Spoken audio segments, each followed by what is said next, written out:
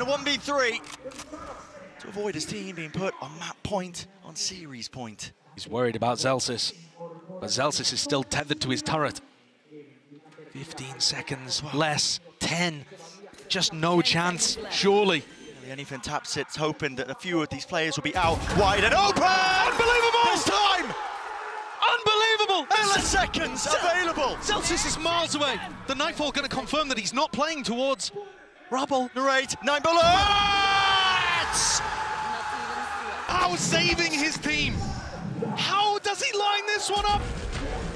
Unreal! Get out of here. I mean, what was that? 0.3 on the timer or what? I don't even know. Everything stacked against him. No way. I mean, barely containing it. It's just like, okay, I'll be the stoic one.